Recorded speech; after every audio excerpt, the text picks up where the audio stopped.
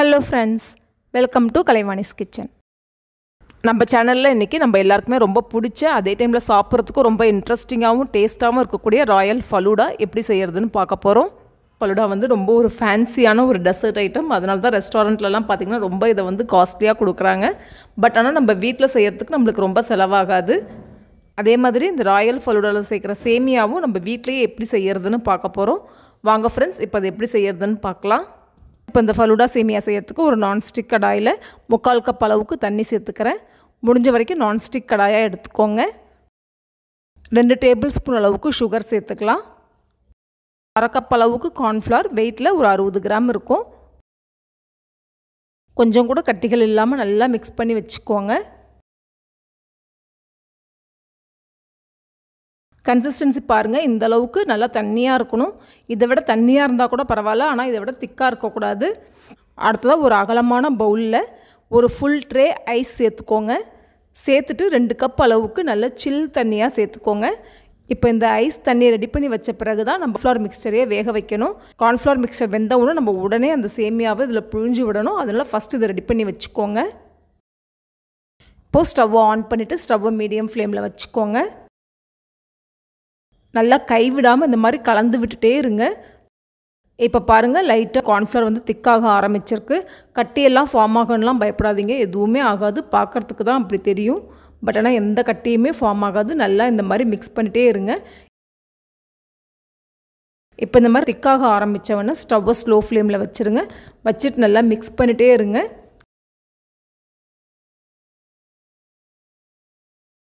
இந்த வேக வைக்கிற process வந்து ஒரு 3 to 4 minutes தான் ஆகும்.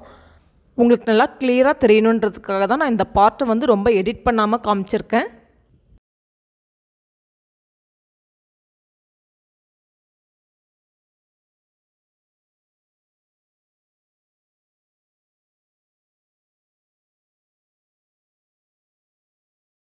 த்ரீ to 4 மினிட்ஸ்க்கு அப்புறம் பாத்தீங்கன்னா இந்த மாதிரி கார்ன் ஃப்ளவர் நல்லா வெந்து பார்த்தாலே தெரியுது பாருங்க, நல்லா டிரான்ஸ்லூசன்ட்டா நல்லா திரண்டு வருது. இப்போ ஸ்டவ் ஆஃப் பண்ணிடுங்க. நான்ஸ்டிக் கடாயில செய்யும் போது இந்த மாதிரி நல்லா திரண்டு வரும். ஆனா அலுமினியம் கடாயில செய்யும் போது நமக்கு இந்த மாதிரி நல்லா திரண்டு வராது. அதனால சேமியா நல்லா கரெக்டா வருமான்னு யோசிக்காதீங்க. எந்த பதத்துல இருந்தாலுமே சேமியா வந்து நல்லா பெர்ஃபெக்ட்டா வரும். மாவு வந்து நல்லா வெந்துடணும், அதை மட்டும் பார்த்துக்கோங்க. இப்போ இந்த மாவை நம்ம முறுக்கு பிழிகிற உரல்ல நான் இடியாப்ப அச்சு போட்டு வச்சிருக்கேன். இந்த மாவு நல்லா சூடா இருக்கும் போதே முறுக்கு உரல்ல சேர்த்து இப்போ நம்ம ரெடி பண்ணி வச்சிருக்க இந்த சில் தண்ணியில புழிஞ்சுக்கோங்க. நம்ம இடியாப்பம் புழிகிற மாதிரி தான், ஆனால் டைரெக்டாக தண்ணியில் தான் புழிஞ்சு விடணும். இந்த ப்ராசஸை நீங்கள் கொஞ்சம் கூட லேட் பண்ணக்கூடாது. மாவு நல்லா சூடாக இருக்கும் போதே புழிஞ்சிக்கணும். சேமியா ஒரே இடத்துல விழுகாமல் நல்லா சுற்றி விட்டு புழிஞ்சிக்கோங்க. ஹைட்டில் வச்சு புழியாமல் தண்ணிக்கு பக்கத்தில் வச்சு புழிஞ்சிக்கோங்க. புழியறது கொஞ்சம் கூட கஷ்டமே இருக்காது, ரொம்ப ஈஸியாக புழிஞ்சிடலாம். இந்த சேமியாவுக்கு பதிலாக நம்ம நார்மலாக உப்புமா பண்ணுற சேமியாவோ இல்லை ரைஸ் சேமியா எது இருந்தாலும் நீங்கள் அதுவும் சேர்த்துக்கலாம். ஆனால் இந்த மாதிரி கார்ன்ஃப்ளவர் வச்சு ப்ரிப்பேர் பண்ணுற சேமியா தான் ரெஸ்டாரண்ட்லலாம் வந்து ஃபலூடாக்கு யூஸ் பண்ணுறாங்க. நீங்களே கவனிச்சிருப்பீங்க, இவ்வளோ நேரம் சேமியா வந்து கட்டாகவே இல்லை. இப்போ ஃபைனலாக இந்த பார்ட் மட்டும் கட்டாயிருக்கு. கையை வச்சோ இல்லை ஸ்பூனை வச்சோ இப்போ நம்ம பிழிஞ்சு வச்சுருக்க அந்த சேமியாவை நீங்கள் எடுத்து பார்க்கக்கூடாது. அந்த மாதிரி இப்போ இந்த சேமியாவை நீங்கள் டிஸ்டர்ப் பண்ணிங்கன்னா அது பிஞ்சு போன மாதிரி ஆகிடும். அப்படியே எடுத்து ஃப்ரிட்ஜில் வச்சுருங்க. மினிமம் ஒரு 1/2 மணி நேரம் அது ஃப்ரிட்ஜ்லேயே இருக்கட்டும். இப்போ 1/2 மணி நேரத்துக்கு அப்புறமா ஃப்ரிட்ஜில் வச்சுருந்த சேமியாவை எடுத்து காமிக்கிறேன். பாருங்கள் நல்லா பர்ஃபெக்டாக செட் ஆகிருக்கு. ஒவ்வொரு சேமியாவும் நல்லா தனித்தனியாக இருக்குது. இதை புழிஞ்ச ஒன்று நம்ம சுட சுட இருக்கும் போதே நம்ம வந்து இதை வந்து எடுத்து பார்க்குறதுக்கு கையாலேயோ இல்லை ஸ்பூனாலேயோ நீங்கள் ட்ரை பண்ணிங்கன்னா இந்த சேமியா வந்து பிஞ்சு போயிடும். அதனால் அப்படியே விட்டுருங்க. இப்போ நம்ம ரெடி பண்ணி வச்சுருக்கிற இந்த சேமியா 4 ஃபலூடா ரெடி பண்ணுறதுக்கு கரெக்டாக இருக்கும். இந்த சேமியாவை நீங்கள் ரெடி பண்ணி வச்சுட்டு ஃப்ரிட்ஜில் வச்சு ஒரு 3 to 4 நாள் வரைக்கும் யூஸ் பண்ணிக்கலாம். இப்போ அடுத்ததாக இந்த ஃபலூடாக்கு நம்ம ரோஸ் மில்க் ரெடி பண்ணிக்கலாம். 1/2 லிட்டர் அளவு பாலை நல்லா ஒரு 10 நிமிஷம் ஸ்லோ ஃப்ளேமில் வச்சு கொதிக்க வச்சு அதிலே 2 டேபிள் ஸ்பூன் சுகர் சேர்த்து இந்த பவுலில் வடிகட்டி வச்சுருக்கேன். இப்போ இது நல்லா ஆறின பிறகு இதில் 5 டேபிள் ஸ்பூன் அளவுக்கு ரோஸ் சிரப் சேர்த்து மிக்ஸ் பண்ணி வச்சுக்கலாம்.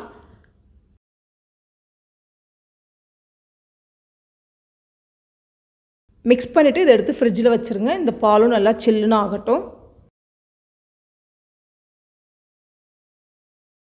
அடுத்ததாக இதுக்கு ஜெல்லி ரெடி பண்ணிக்கலாம். இந்த பவுலில் நான் ரெடிமேட் ஜெல்லி மிக்ஸ் ஒரு பேக்கெட் சேர்த்துருக்கேன். இப்போ இந்த ஜெல்லி பவுடரை நல்லா மிக்ஸ் பண்ணி விட்டுட்டு இதில் வெதுவெதுப்பான தண்ணி 2 கப் அளவுக்கு தண்ணியை சேர்த்து நல்லா மிக்ஸ் பண்ணி வச்சுருங்க.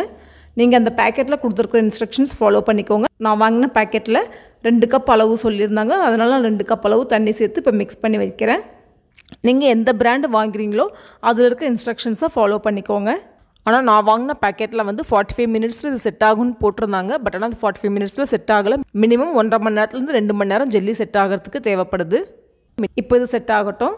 இப்போ அடுத்ததாக சப்ஜா விதைகளை ஊற வச்சுக்கலாம். ஒரு பவுலில் 3 டீஸ்பூன் அளவுக்கு சப்ஜா விதைகளை சேர்த்துக்கிறேன். ஒரு 3/4 கப் அளவுக்கு தண்ணியை சேர்த்து ஊற வச்சுக்கோங்க. இந்த சப்ஜா விதைகள் ஒரு 5லேருந்து 10 நிமிஷத்துக்குள்ளாரே ஊறிடும். ஆனால் நீங்கள் ஒரு 30 நிமிஷம் ஊற வச்சுக்கோங்க. நல்லா ஊறிடுச்சுன்னா நம்ம ஃபலூடாவில் சேர்த்து சாப்பிடும்போது நல்லா சாஃப்டாக இருக்கும். அடுத்ததாக பார்த்தீங்கன்னா கொஞ்சமாக பாதாம் பொடியாக நறுக்கி வச்சுக்கோங்க. பிஸ்தாவையும் இந்த மாதிரி நல்லா பொடியாக நறுக்கி வச்சுக்கோங்க. இந்த ட்ரை ஃப்ரூட்ஸ் எல்லாம் உங்களோட சாய்ஸ் தான். உங்களுக்கு எது வேணுமோ நீங்கள் அதை சேர்த்துக்கலாம். அடுத்ததாக ஒரு சின்ன சைஸ் ஆப்பிள் நல்லா பொடியாக கட் பண்ணி வச்சுருக்கேன். ஃப்ரூட்ஸில் பார்த்தீங்கன்னா நீங்கள் ஆப்பிள் சேர்த்துக்கலாம், பனானா சேர்த்துக்கலாம். அது வந்து உங்களோட சாய்ஸ் தான். ஃப்ரெஷ் கிரேப்ஸ் இருந்தால் அது கூட சேர்த்துக்கலாம். அடுத்ததாக இந்த ஃபலூடாவில் சேர்க்கறதுக்கு இங்கே ஹோம்மேட் வெனிலா ஐஸ்கிரீம் ரெடி பண்ணி வச்சுருக்கேன். இதோட ரெசிபி நம்ம சேனலில் இருக்குது. உங்களுக்கு வேணால் நீங்கள் ரெஃபர் பண்ணிக்கோங்க. வீட்டில் ரெடி பண்ணுறதுக்கு பதிலாக நம்ம கடையில் வாங்கின ஐஸ்கிரீமும் யூஸ் பண்ணிக்கலாம். இப்போ இந்த ஃபலூடாக்கு தேவையான எல்லா இன்க்ரீடியன்ஸும் நம்ம ரெடி பண்ணி வச்சாச்சு. இப்போ நம்ம ஃபலூடாவை எப்படி அசம்பிள் பண்ணுறதுன்னு பார்க்கலாம். இப்போ இந்த ஜெல்லி பார்த்திங்கன்னா நல்லா ஃபுல்லாக ரெட் கலரில் தான் இருக்குது. ஆனால் கேமராவில் பார்த்திங்கன்னா சென்டரில் பிளாக்காக இருக்க மாதிரி தெரியுது. பட் ஆனால் நேரில் பார்க்கும்போது இது நல்லா ஃபுல்லாகவே ரெட் கலரில் தான் இருக்குது. இப்போ இந்த ஃபலூடாவை அசம்பிள் பண்ணுறதுக்கு இங்கே ஒரு கிளாஸ் எடுத்து வச்சுருக்கேன். ஃபர்ஸ்ட் ஜெல்லியை சேர்த்துக்கிறேன். அடுத்ததாக ஊற வச்சுருந்த சப்ஜா விதைகளை சேர்த்துக்கிறேன். அடுத்ததாக சேமியாவை சேர்த்துக்கலாம். 1/2 கப் அளவுக்கு ரோஸ் மில்க் சேர்த்துக்கிறேன். ஒரு 2 டீஸ்பூன் அளவுக்கு ஆப்பிள் சேர்த்துக்கிறேன். 1 டீஸ்பூன் அளவுக்கு பாதாம், 1 டீஸ்பூன் அளவுக்கு பிஸ்தா, மறுபடியும் கொஞ்சமாக ஜெல்லி, கொஞ்சமாக சப்ஜா விதைகள் சேர்த்துக்கிறேன். இன்னொரு லேயர் சேமியா சேர்த்துக்கிறேன். 1 டீஸ்பூன் அளவுக்கு ரோஸ் சிரப் சேர்த்துக்கலாம். அடுத்ததாக ஐஸ்கிரீம் 1 ஸ்கூப் அளவுக்கு சேர்த்துக்கலாம். டாப் லேயரில் கொஞ்சமாக ரோஸ் சிரப், பாதாம், பிஸ்தாவை சேர்த்துக்கலாம். இந்த ஃபலூடாவை அசம்பிள் பண்ணுறது பொறுத்த வரைக்கும் அவங்கவுங்களோட சாய்ஸ் தான். ஐஸ்கிரீம் வந்து உங்களுக்கு 2 ஸ்கூப் வேணால் நீங்கள் சென்டரில் 1 ஸ்கூப் கூட சேர்த்துக்கலாம். அதே மாதிரி எந்தெந்த பொருள் எந்தெந்த அளவில் வேணுன்றதும் உங்களோட சாய்ஸ்க்கு ஏற்ற மாதிரி நீங்கள் சேர்த்துக்கலாம். மில்க் ஷேக், ஃபலூடா இது எல்லாமே ஹோட்டல்ஸில் பார்த்திங்கன்னா ரொம்பவே காஸ்ட்லியான டெசர்ட் ஐட்டம். அது நம்ம வீட்டில் ரொம்ப எக்கனாமிக்கலாக ரெடி பண்ணிக்கலாம். இந்த ப்ரிப்பரேஷன் ஒர்க்லாம் நீங்கள் ஃபஸ்ட் டைம் முடிச்சு வச்சுட்டிங்கன்னா ஃபலூடா அசம்பிள் பண்ணுறது ஒரு 5 நிமிஷம் கூட ஆகாது. எல்லாம் இந்த மாதிரி அடியிலேருந்து மிக்ஸ் பண்ணி சாப்பிடும்போது இந்த ஃபலூடா ரொம்பவே டேஸ்ட்டாக இருக்கும். ஓகே ஃப்ரெண்ட்ஸ், நம்மளோட ராயல் ஃபலூடா ரொம்ப அருமையாக ரெடி ஆகிடுச்சு. இந்த சம்மர் சீசனில் நீங்களும் இதை ட்ரை பண்ணி பாருங்கள்.